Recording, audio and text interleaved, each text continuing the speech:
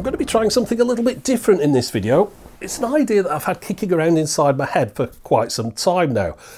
Do you ever watch those TV shows where they fix something up, they repair something? For example, they'll find a car inside a barn, it's all rusty, it doesn't run, and then throughout the course of the show, they'll show you the repair process, putting it all back together, perhaps giving it a respray, and maybe at the end even giving it back to the owner as good as new. I find those shows quite relaxing, easy TV, but as you know, in life, not everything is repairable or is even worth repairing. So what if there was one of those shows when you started off watching it and you didn't know what the end was going to be? It wasn't guaranteed that they're going to be able to repair it. Would that add an extra level of jeopardy, or would you feel ripped off that you didn't get that final payoff? I mean, you get it all the rest of the show, the other 50 minutes or whatever of show where they're showing you how to go about repairing stuff, taking it all apart. You just don't get that little section at the end where they do the reveal and there's a nice shiny car there. Would that be a kind of video you'd want to watch? Well, let's find out.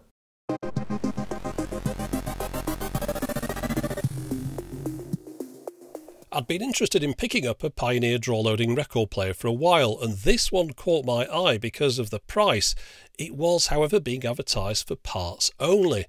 But when looking at the pictures and reading the description, it seemed like the only issue was with the motorised draw mechanism, which wasn't opening. Now, that sounded to me like a very repairable problem. I thought it might just need some new belts. So I ordered the turntable as well as a set of belts to go along with it. Unfortunately though, the turntable wasn't very well packaged, and somewhere between the seller's house and mine it appears it ran into the wrong crowd. It looked like it had been delivered by Ace Ventura, so by the time it got to me, the turntable inside the crumpled box was in considerably worse condition than when I'd bought it. The plastic fascia was cracked, the controls are sitting at a bit of an angle there, and the turntable drawer was only too happy to slide open on its own now. It also felt like it wasn't sitting on its runners properly. Now, it really did seem like it was going to be beyond repair at this point. There was things rattling around inside it as well, but I thought I'll see if I can get it working just for fun. At the very least, it's going to be a way for me to practice my limited repair skills. I think my obsession with draw-loading turntables goes back all the way to the 1980s. I had an Amstrad hi-fi system with a draw-loading record player. Now, I'm using the term hi-fi there in the loosest possible and most inaccurate sense, because it definitely was not hi-fi. It was an awful piece of rubbish, but still, after all these years, I'm still fascinated with draw-loading record players. You can see here we've still got some power going through to this. So they haven't completely killed it in transit, so there is still some hope that I might be able to get this working. Now, I can hear a motor running inside when I press the open and close button, so it does seem like it needs a new belt, but how much else is broken on that mechanism I don't know. I mean, this plastic door should be opening and closing automatically when this rod moves backwards and forwards, but something's not quite right with the way that connects up either. Well, I've got to start somewhere, so I thought I'll start with the motor for the draw-loading mechanism. I think it's underneath this circuit board. At least it sounds like that's where it is, on that side of the machine. And I can hear the motor running underneath there. I just can't see it. So I thought I'll unplug all the wires that are on there, take the screws out of the circuit board, lift it up, and the motor will just be underneath. I'll be able to swap the belt out quickly. Had a look, and no, I've ended up just getting a piece of black plastic underneath there. So I'm trying to figure out where this belt is. I couldn't see it from the bottom or from the top. I ended up downloading the service manual, which was fortunately online. It seems like you have to take this cowl off the top, but to get to that, you have to go through a whole process of removing the front off the machine, which is this plastic fascia with all the buttons on it.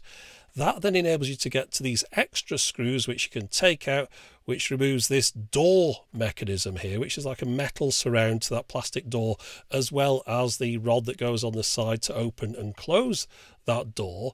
And once you've got that out of the way, then you can lift up this whole section in the middle, which enables you to get to the turntable at last, but still you can't see the motor yet. You've got to take out the screws in the turntable base. That enables you to lift that off the runners, and when I did that, this piece of plastic fell out. Now, I was trying to figure out where that came from, and I realised it's from this hole here. It probably got snapped off when it was dropped in transit. It's supposed to locate in the runner on the bottom, although I don't know really what it does other than just helping you put it back together, because the turntable itself is screwed onto that runner as well. Now the belt, we've finally found it on the left there with the motor. When you press the button, you can feel the wheel spinning at the bottom, but it's not turning the bigger wheel. It seems like this mechanism needs quite a bit of torque. So even though the rubber belt didn't seem all that loose, it is loose enough for the mechanism not to work. Now, when you buy a set of belts for this particular turntable, you get two belts. You get a replacement for this, and you also get another belt for the tone arm mechanism. The turntable itself, it uses a direct drive motor. Now, over the years, I bought a number of hi-fi components made by Pioneer. Some of my best equipment's been made by them. The CTF 1250 cassette deck, the RT 909 reel-to-reel. What the heck was going on when they put this thing together? This whole record player relies on this tiny little belt that's buried all the way down in the bottom of it that you have to take the whole thing apart to get to. I mean, why don't they just have a flap on the bottom that you can open up to swap that belt out? Yeah, this was definitely not their finest hour. But never mind, we'll carry on putting it back together as best we can. I'll put some epoxy on that plastic peg and leave it to dry overnight.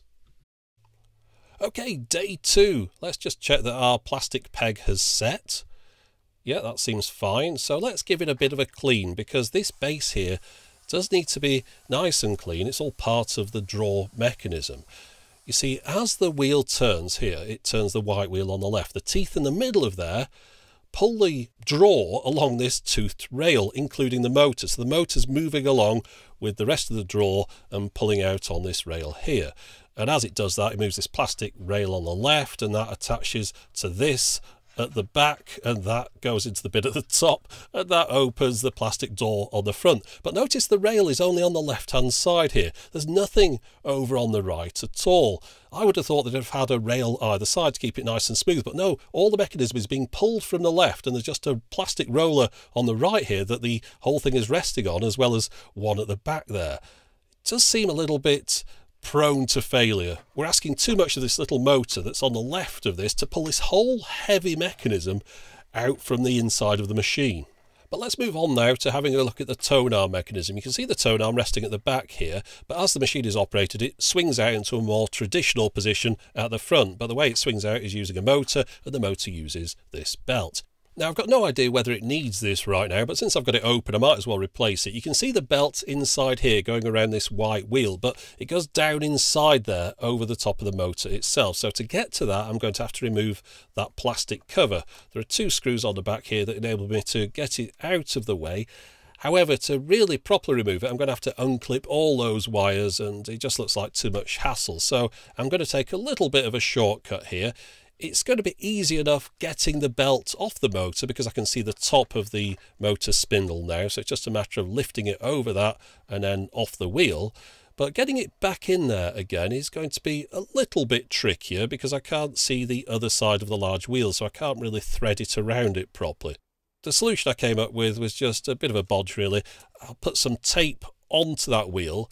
That means it's going to be held in position at that point, and then I can roll that around to the back. So now I know the belt is on the wheel at the back, and I can pull the belt, pop it on top of the motor, and then spin it back round again and remove the tape off the back. I'm sure there are some tools for doing this that make it a lot easier, but that was just a quick fix and it seemed to work. I've got the belt on there now. Now, this particular record player is one of the models that can jump to a specific track, and it does this with the help of this double eye sensor that's on the end of the tone arm just in front of the stylus. And the way that these systems work is by shining a light down onto the surface of the disc, which doesn't really get reflected until it hits the section between tracks, which is more of a mirror. That bounces the light back into the sensors, and it can determine therefore where one track ends and the next one begins. And given the dusty condition of the rest of the machine, I think it's probably a wise idea before I close it up to blow out those sensors with some compressed air.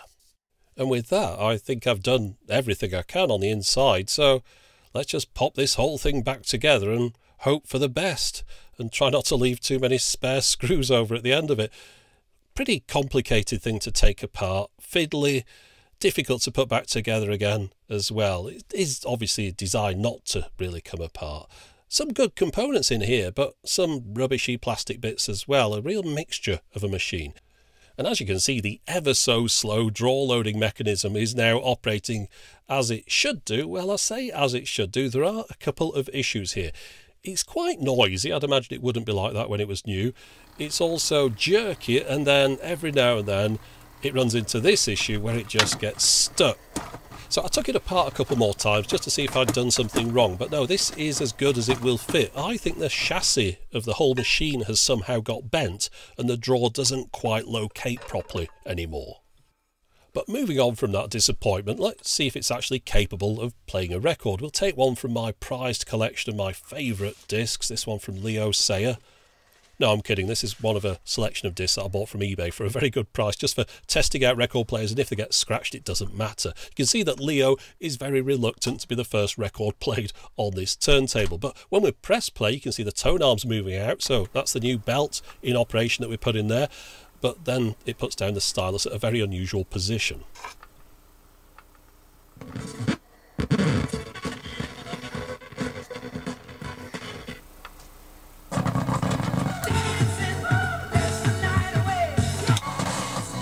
Yeah, we've got a lot of problems there. We'll unpack those in a moment, but let's get back to the door on the front. I thought this is something simple I can fix. We've just got a bit broken off. I found it inside the bottom of the box, so that tells me that it got broken off in transit again. So I thought I'd just try gluing those two things together. However, there's quite a lot of force applied on that piece of plastic. It runs up and down a rail on the side. And despite the fact that I put it all back in place, the first time I used it, it just snapped straight off again. So that wasn't a massive success. So I think it's time I take a step back and summarise the situation. We've got an automatic door that's hanging off at an angle and has to be opened and closed manually. A turntable platter that scrapes against the side whenever it rotates. A tone arm that's got a mind of its own. Playback. It sounds like a badly tuned AM radio. And a drawer loading mechanism that's positively indecent and could do with having a bucket of water thrown over it. Now, I'm quite sure the stylus being bent like a banana really doesn't help things. However, when looking for a replacement, I found that it costs the same as the whole machine. Now, clearly there's no point throwing any more good money after bad on a lost cause. And whilst trying to repair this one has been fun, well, sort of, I think it's time I throw in the towel.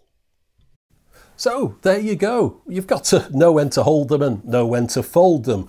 With this one, well, it was just too far gone to spend any more time, money and effort on. So what about that? A repair video without the payoff? Is that an idea that could work?